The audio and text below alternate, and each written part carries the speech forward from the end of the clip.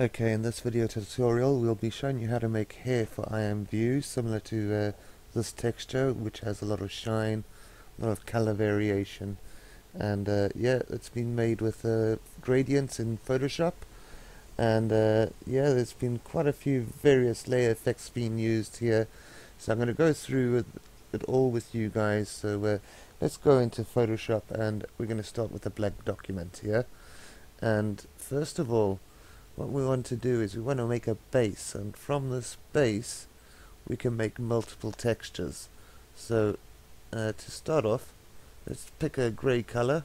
From the top right here we've got a bunch of colors in yours and swatches. So if you don't know much about Photoshop, maybe you should go and have a look up at some videos that give you some introductory basics. So here we go, we start off with this, and we've got this filled in with the grey colour now.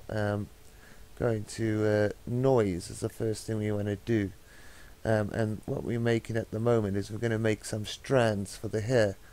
So make sure first of all that this monochromatic is ticked, so we want this noise to be black and white. And you'll see now why. It's when we make the strands, we want them black and white with various shades of grey. So here we go.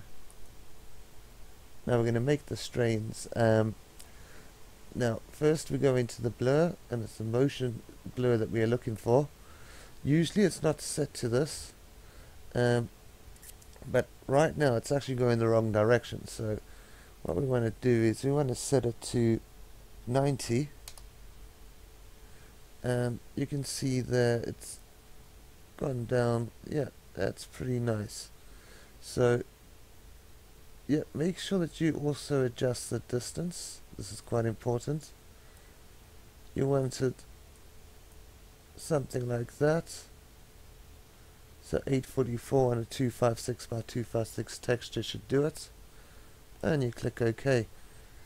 And well, we're done making the base. Next video we're going to be texturing it with a bit of color and put in some shine. We'll be going through how to use gradients to do that. So yep, please tune in, please subscribe, and we'll be doing the next texture up next in the playlist.